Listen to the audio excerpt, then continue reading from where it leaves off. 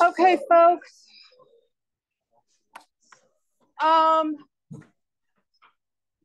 Just some announcements. Today, when you leave, I have your lab information, group information from yesterday. There are two piles. One of them at the top says 1050. The other one at the top says that it is 240. Please pick those up as you leave today. The other things that are up here are directly related to your service learning project. If you look at your service learning grade, you not only get a grade for doing the actual work, but there's 5 points allocated to your team's opinion as to how much work you've been doing associated with the group.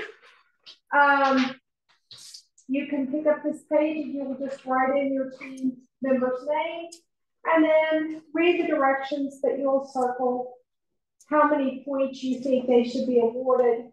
And there's also places for comments. If you award somebody a low score, please comment why. Now, one of the reasons I created the group me is, number one, I can see if somebody hasn't been communicating. Number two, the reason I created the Google folder and the Google Doc is because I can look back and see who has and who hasn't been contributing. And so, but at the same time, there are things that go on that I'm unaware of. And this would be an opportunity for you to tell me what's going on. The other one is a personal reflection. And it's the one that looks like a jigsaw puzzle. In each puzzle piece, there is a question. Obviously, each puzzle piece, there isn't a whole lot of space. So in other words, I'm wanting you to be concise. I'm not wanting a lengthy explanation. I'm wanting concise explanations. And so I'm not looking for a lot of verbiage, but I am looking for you to reflect on the service learning project. So again, these can be picked up. Now, they're not due until, I think they're due the week of your 4th exam, if I recall.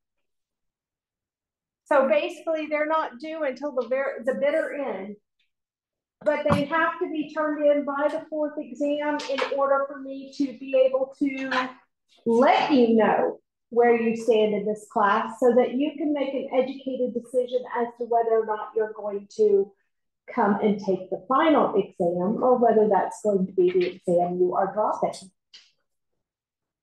So,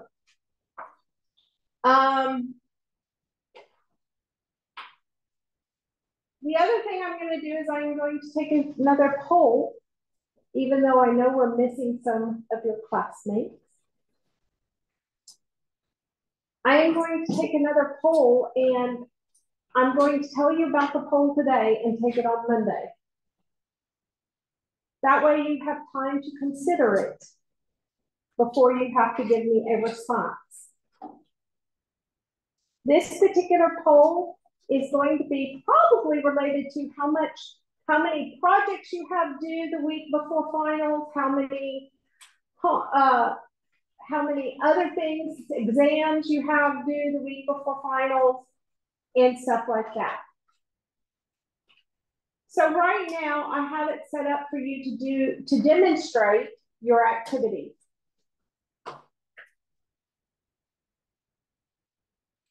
But I realized that it is the week before finals during lab. And I don't know how intense your week before finals are. So you have two choices. We either do the demonstration or we don't do the demonstration.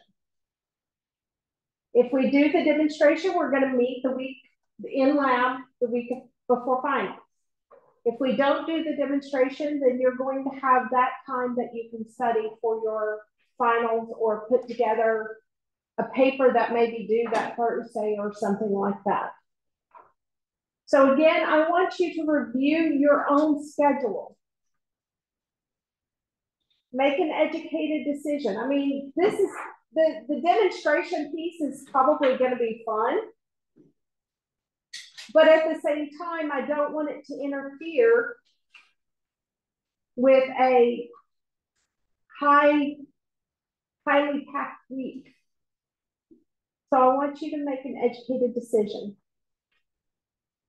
Yes. Are there points that are like associated with the demonstration? There are, but if it'll be a lot like I believe the main points that are associated, there may be points associated with it, but you're not going to lose those points. I would just make I would basically take what you got out of, I think it's 85, and do a calculation to say what would it be out of 100. Okay. So in other words, you're not gonna lose a grade, or your grade shouldn't be worse because of if we don't do the demo. I will work accordingly, basically. But I need you to make an educated decision. So that's why you get to know what the question is today, and then you have until Monday to make a decision. Because Monday I'll ask in class. Hopefully that seems reasonable to you. Any questions? Okay. If not, you see, I figured out my problem. I could actually record again so that you actually have it when you're trying to study, which is actually a good thing because weak acid and weak base titrations are going to be more difficult than strong acid, strong base titrations.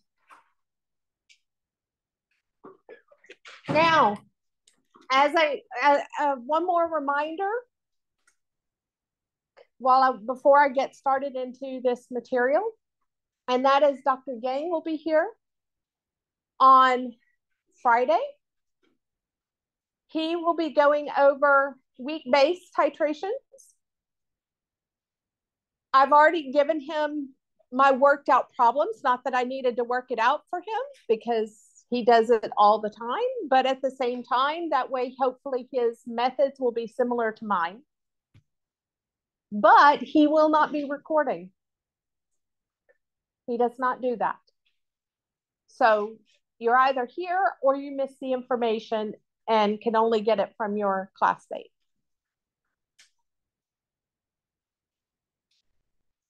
Okay, any questions? Any questions at all? And your lab's due on Friday. He'll put them in my mailbox. Your titration lab, not the lab we did yesterday. The titration lab is due tomorrow, Friday. Trying to keep up with y'all. Okay, so what I'm going to do is I'm going to start the way today is going to work. The very first problem I'm going to do is a lot like question number 1 on your post lab from the titration lab. And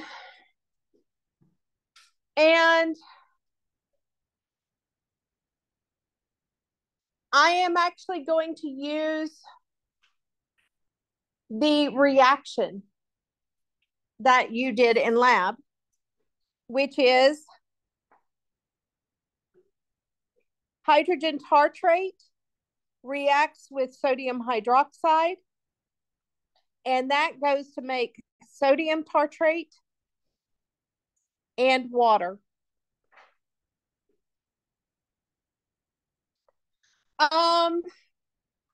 Let's say that you used 16.45 milliliters of sodium hydroxide to reach the end point for the titration. Question number 1 asks, what is the molarity? So you're going to take that 16.45 milliliters of sodium hydroxide and convert it into liters of sodium hydroxide, with the fact that 1,000 milliliters is equal to 1 liter. You're then going to convert that volume of sodium hydroxide into moles of sodium hydroxide using the molarity that you recorded, which I am saying is 0.04566 molar. So that's moles of sodium hydroxide per 1 liter.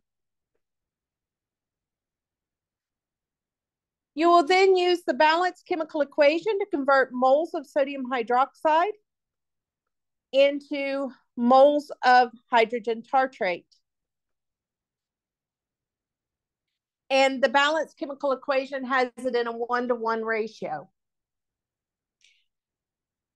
Now, question number 1 asks you for the molarity of your hydrogen tartrate. You have, what we have done so far is we have performed a conversion necessary to convert this into moles of hydrogen tartrate. But when it asks for molarity, it is wanting moles over liters. Well, in the laboratory, you used a 25 milliliter volumetric pipette, and therefore we would divide this by 0.02500 liters of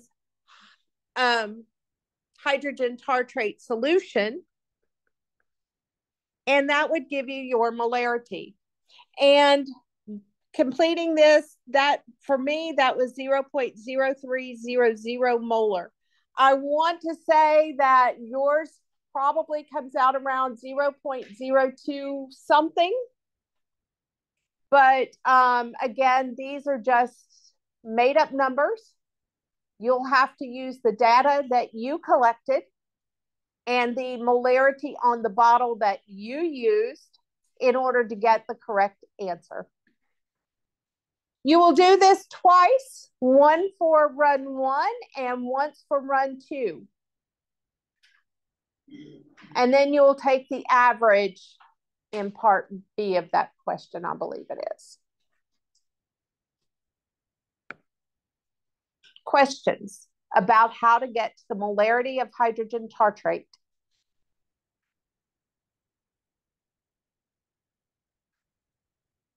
Okay, now I'm actually going to do a problem that is not the exact same problem, but it is similar enough. And I'll tell you where your lab overlaps with this type of problem so that you can go back and work the problem in your laboratory, but with your data. Okay, so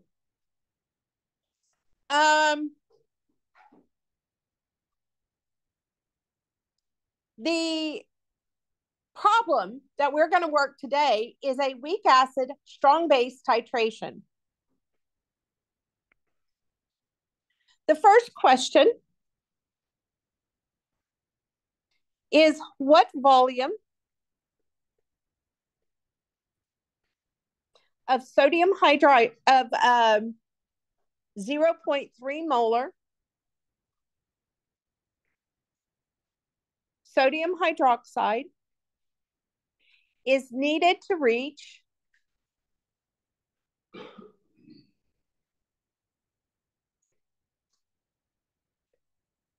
the equivalence point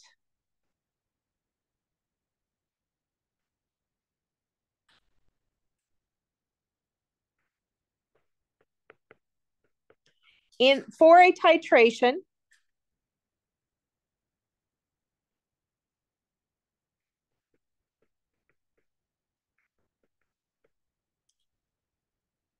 of 25 milliliters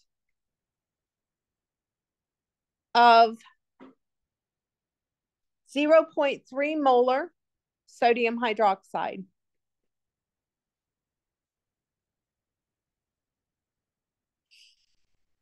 Folks, this question is basically what you did in college chemistry 1.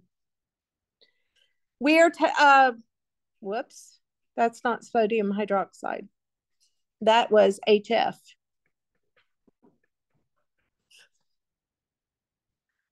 Okay, so the reaction we are studying is sodium hydroxide reacts with HF to form water plus sodium fluoride.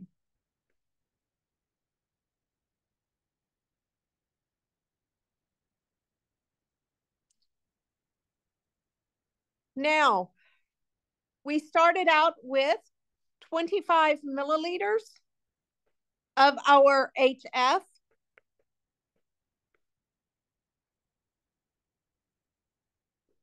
There's 1,000 milliliters in 1 liter of HF.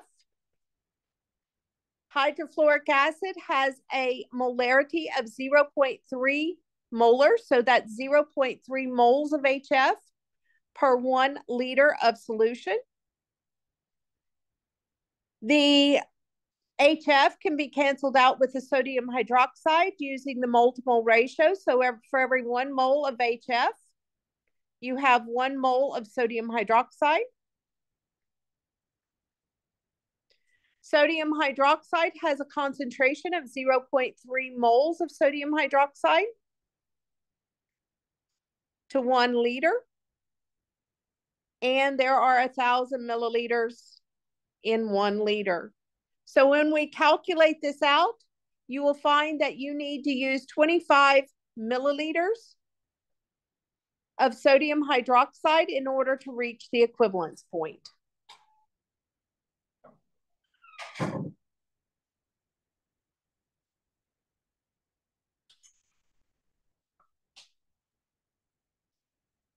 Any questions?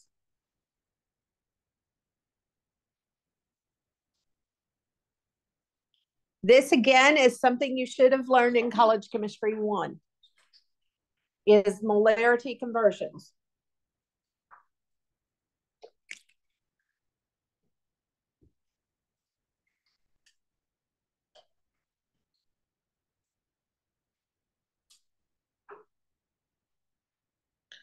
Okay. Next, we're going to look at what is the pH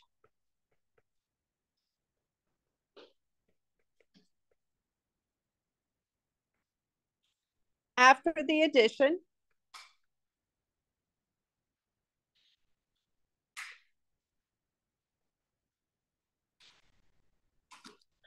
of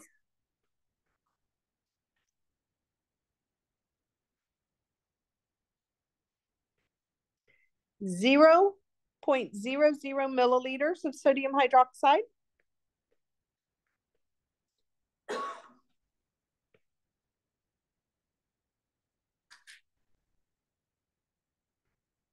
ten 0.00 milliliters of sodium hydroxide,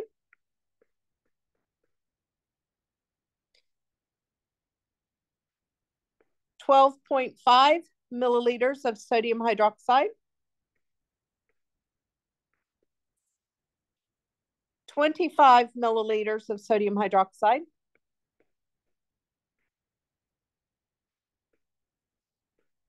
and 30 milliliters of sodium hydroxide.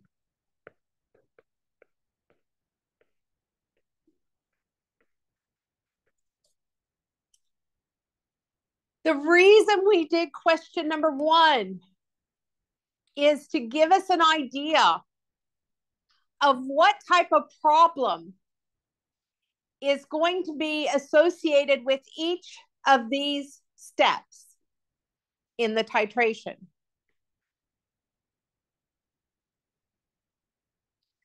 "25 milliliters is our equivalence point.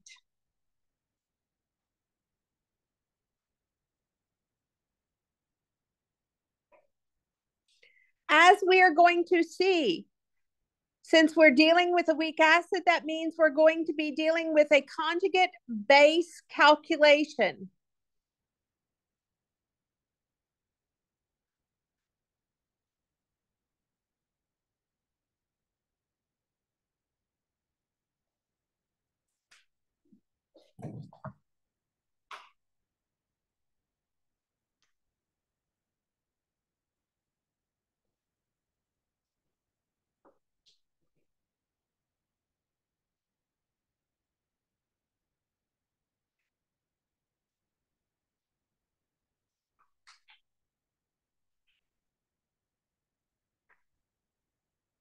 On your lab, when we get to this point, this is going to be associated with questions 4 and 5 when I get to that point.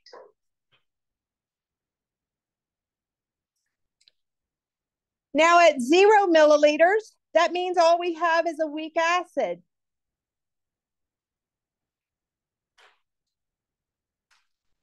This is going to be like question 3 on your lab.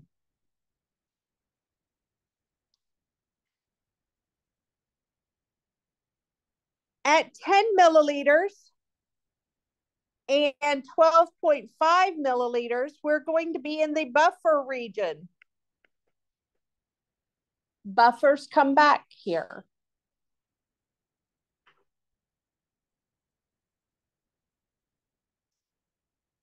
Now, this 12.5 though is going to be especially nice because it's the half equivalence point. And I'll show you what that means when we get there. And then past that, we're going to, past the equivalence point, we're going to have excess strong base. So we're going to have a strong base calculation.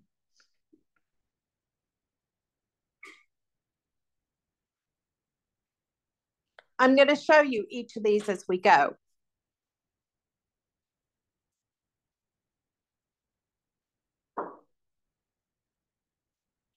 But basically, folks, I couldn't have teased out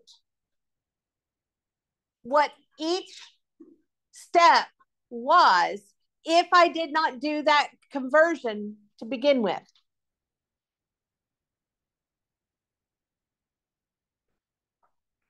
Okay. So let's look at B. In B, I said all we have is weak acid because we haven't added any base. So what we have in solution is we have HF and water. That's going to set up an equilibrium to make F minus and hydronium. Folks, you already have in your toolkit the ability to do this type of problem because you were tested on it. This is a weak acid problem. We have a concentration of 0.3 molar HF, none of our fluoride, none of our hydronium. As time progresses, we lose X amount of the hydrofluoric acid because it's a weak acid. We make X amount of fluoride and X amount of hydronium so that at equilibrium, we have 0.3 minus X of our hydrofluoric acid, we have X of our fluoride, and we have X of our hydronium. Because this is a weak acid, we can write a Ka expression. The Ka is going to be equal to the fluoride concentration times the hydronium concentration, all divided by the hydrofluoric acid concentration. The Ka for hydrofluoric acid can be looked up at 6.6 times 10 to the minus 4. That's going to be equal to X times X all over the 0.3 minus X. Multiplying through by our denominator, we get 1.98 times 10 to the minus 4 minus 6.6 times 10 to the minus 4 times X is equal to X squared. Rearranging to set this equal to 0, 0 is equal to X squared plus 6.6 times 10 to the minus 4 times X minus 1.98 times 10 to the minus 4. Using your quadratic equation to solve for X, which is equal to the hydronium concentration, X comes out to be equal to 0.0137 molar.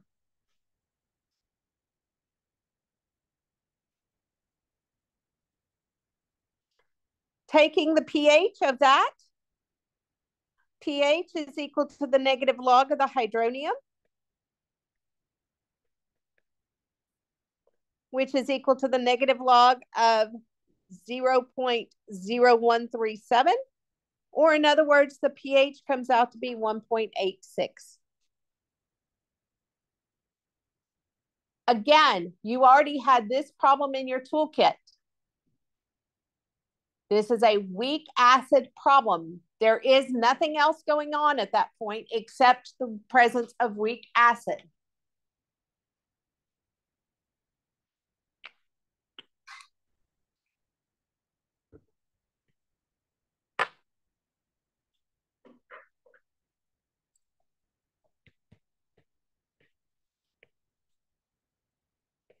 Okay. Any questions?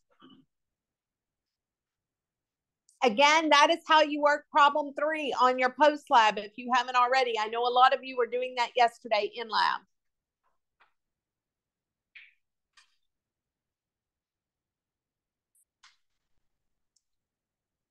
Okay, so the next step is 10 milliliters of sodium hydroxide. Because we're adding 2 solutions, what do we have to do?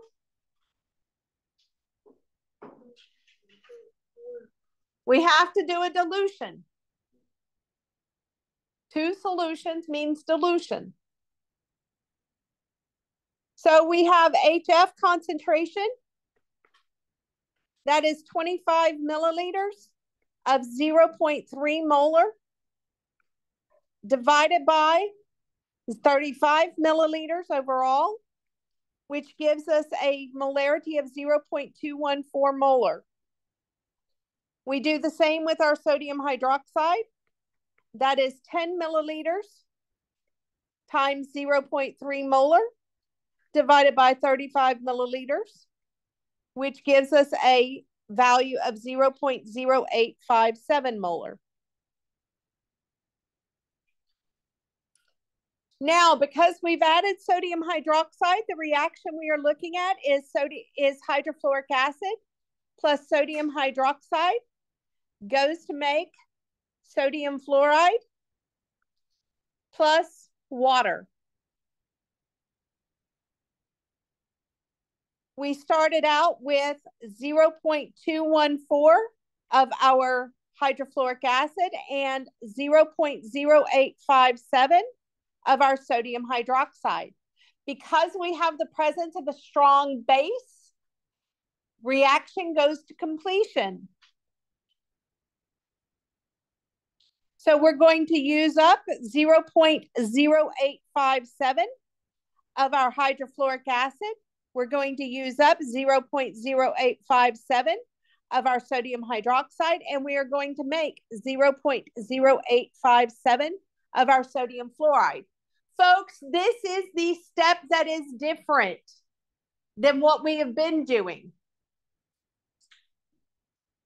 This is the step that is different than what we have been doing because we're dealing with a weak acid. We can't ignore the formation of the conjugate base. When we were doing titrations of strong acids, strong bases, I ignored that product side because it wasn't going to play a role in my calculation. But you cannot ignore the product side for a weak acid titration. You have to pay attention to it. So we have 0.1283 of our hydrofluoric acid. We have none of our sodium hydroxide. We have 0.0857 of our sodium fluoride. Now, what you will notice is we have hydrofluoric acid and we have sodium fluoride. This is a conjugate acid-base pair. And we have concentrations of the conjugate acid-base pair. So again, this is a buffer region. So we're going to use the Henderson-Hasselbalch equation. And the Henderson-Hasselbalch equation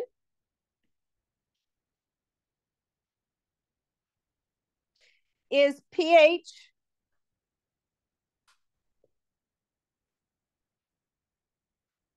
where's my pen? pH equals pKa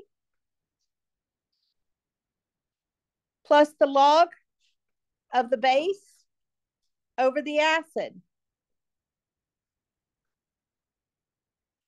So before we can do that, we need the pKa. pKa, just like any P, is equal to the negative log of, in this case, the Ka.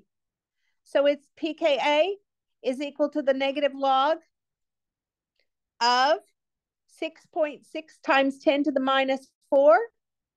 So the pKa equals 3.18. Now we can use that for our buffer calculation. So our pH is equal to 3.18 plus the log of the base, which is going to be the 0.0857 over the acid, which is 0.1283. So our pH comes out to be equal to 3.00.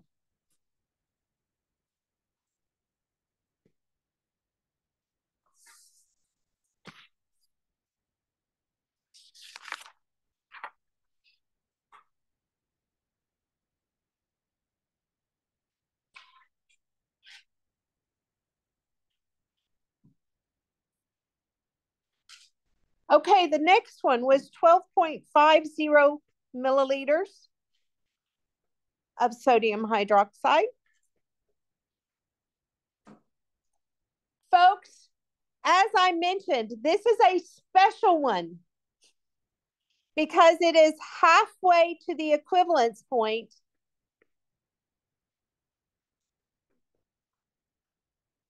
of a weak acid strong base titration.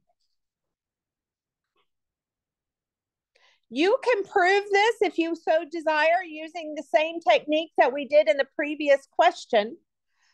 But the fact is, if it is the half equivalence point, then the pH is simply equal to the pKa.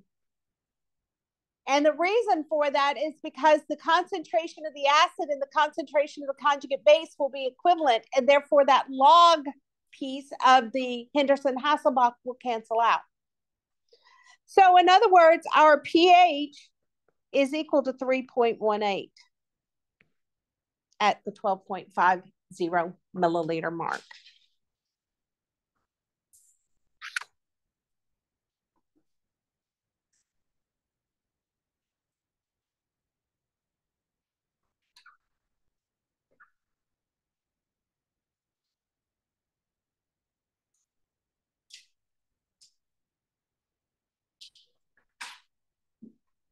Again, you can prove it to yourself using the techniques that we did in the previous part of the problem. But what you're going to see is that log base over acid comes out to be equal to 0. So the pH becomes pKa. Okay. The next one, 25 milliliters, is at the equivalence point.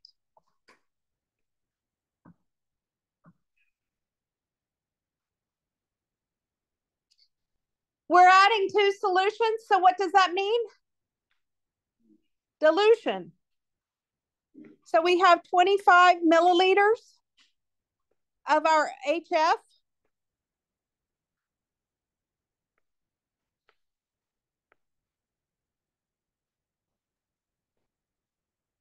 That is 0.3 molar divided by a total of 50 milliliters. And for our sodium hydroxide, we have 25 milliliters of 0.3 molar diluted to 50 milliliters. When you calculate this out, you get 0.15 molar for both the acid and for the base.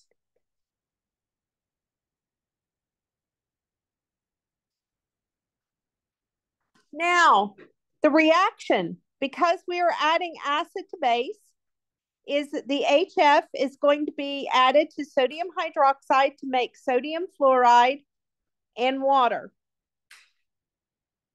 We start out with 0.15 molar of our acid and 0.15 molar of our strong base and none of the conjugate base. Because strong base is involved, the reaction goes to completion until the one in the lowest demand supply is used up. In this case, it uses up both the weak acid and the strong base. So all that is left is the conjugate base.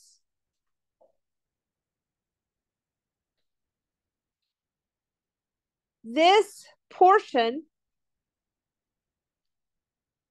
is what you needed in order to solve for question number 4 on the lab.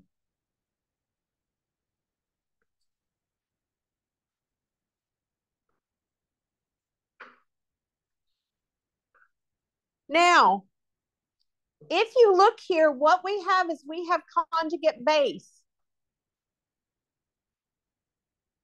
We have conjugate, is it strong base or is it weak base?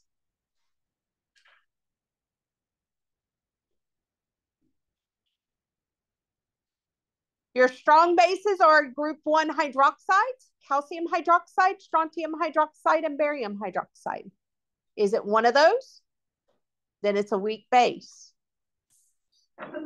Now, I'm not going to worry about the sodium because the sodium is inconsequential. It's a spectator ion. It doesn't actually play a role. What does play a role is you have F minus reacting with water to form HF plus hydroxide. You have 0.15 molar of the fluoride. You have none of your hydrofluoric acid and none of your hydroxide.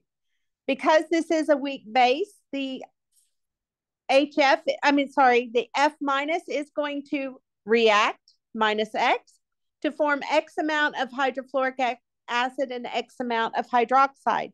So at equilibrium, you have 0.15 minus X of the fluoride, you have X of the hydrofluoric acid, and you have X of the hydroxide.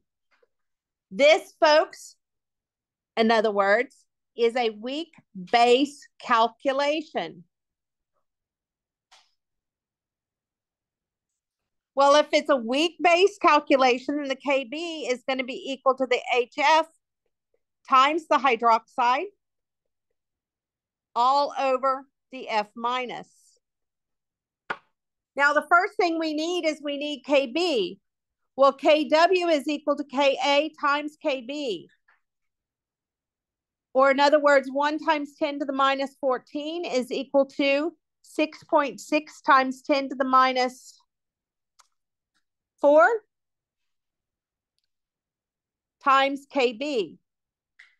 The KB for this, therefore, is equal to 1.52 times 10 to the minus 11. Plugging that in, 1.52 times 10 to the minus 11 is equal to x times x all over 0.15 minus x. Multiplying through by our denominator, we get 2.27 times 10 to the minus 12 minus 1.52 times 10 to the minus 11 times x is equal to x squared. Rearranging the equation to set it equal to 0, 0 is equal to x squared plus 1.52 times 10 to the minus 11 times x minus 2.27 times 10 to the minus 12. Solving for x, which is equal to, according to the balanced chemical equation, our hydroxide concentration, x comes out to be equal to 1.51 times 10 to the minus 6. From there, we can get our POH. POH is equal to the negative log of the hydroxide, which is equal to the negative log of 1.51 times 10 to the minus 6, which is equal to the negative, which is equal to, 5.82. And finally, we can get our pH, because pH is equal to 14 minus POH, which is equal to 14 minus 5.82, or in other words, it's 8.18.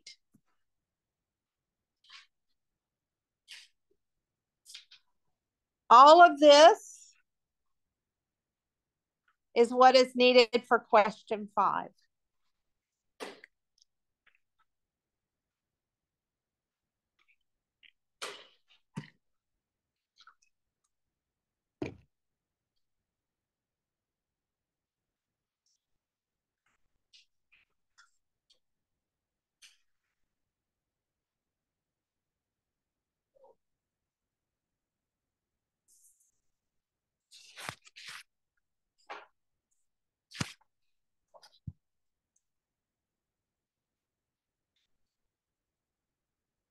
So let me just recap. When I hit the equivalence point,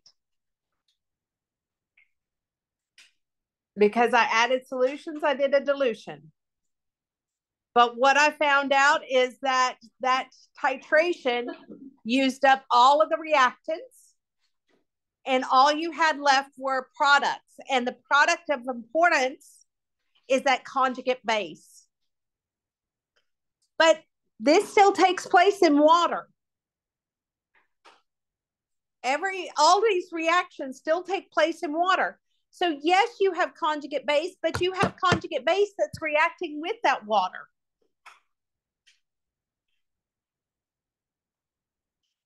And so you wind up having to do a weak base calculation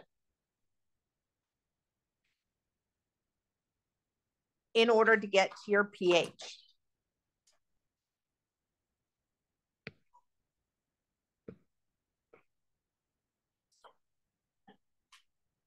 The last part of the titration is that we had 30 milliliters of sodium hydroxide. Again, because we're doing a dilution, we have to, or because we're adding 2 solutions, we have to do a dilution. For our HF concentration, that is 25 milliliters times 0.3 molar, all over a total of 55 milliliters. And for our sodium hydroxide, that is going to be 30 milliliters times 0.3 molar, all over 55 milliliters. When you do this, you get 0.136 molar of our sodium hydroxide, and we get 0.164 molar of our, 0.136 molar of our hydrofluoric acid and 0.164 molar of sodium hydroxide. The reaction is HF plus sodium hydroxide goes to make sodium fluoride plus water.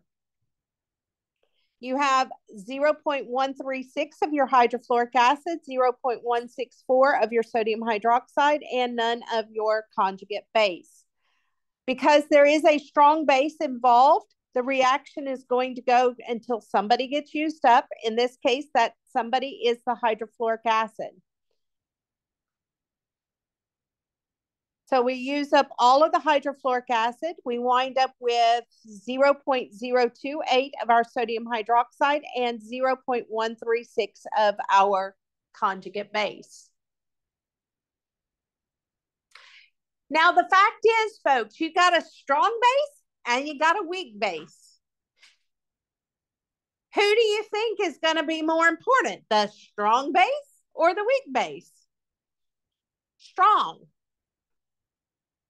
So we're not worried in this particular case about the weak base because it is inconsequential compared to that strong base.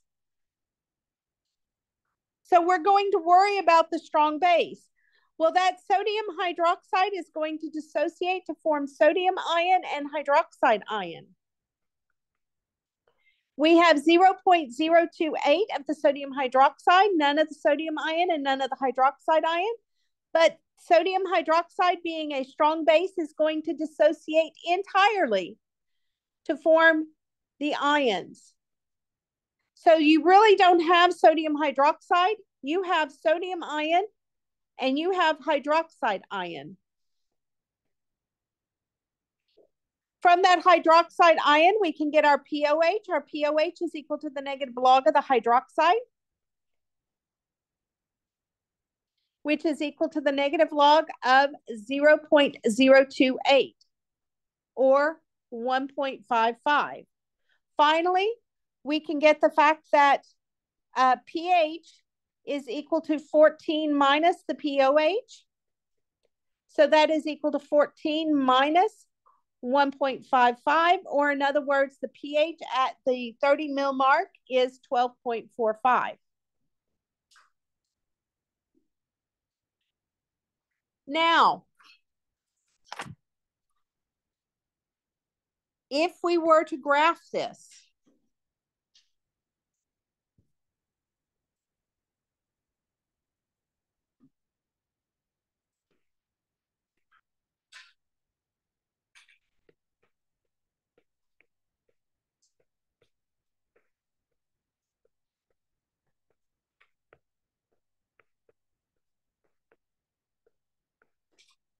what we would see, and let me get the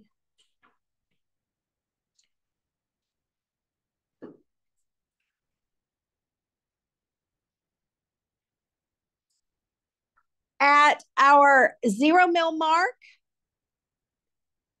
the pH was 1.86. It quickly climbed to the 10 mil mark. It was at 3 even. At 12.5, it was 3.18. At the 25 mil mark, it jumped to 8.18.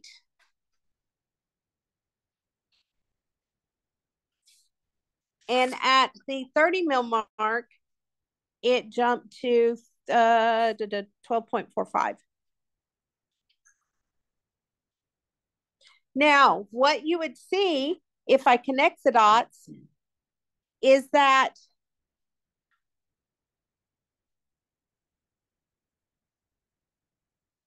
you would have something like this. Now, the main point is that this region is a buffer region, and the area surrounding the equivalence point is not as dynamic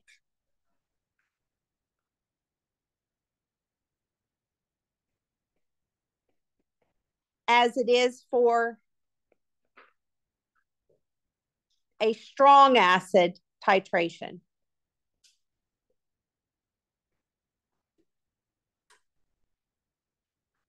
And this is actually a pretty strong acid for a weak acid, but it's depending upon the strength of the acid, that this gap here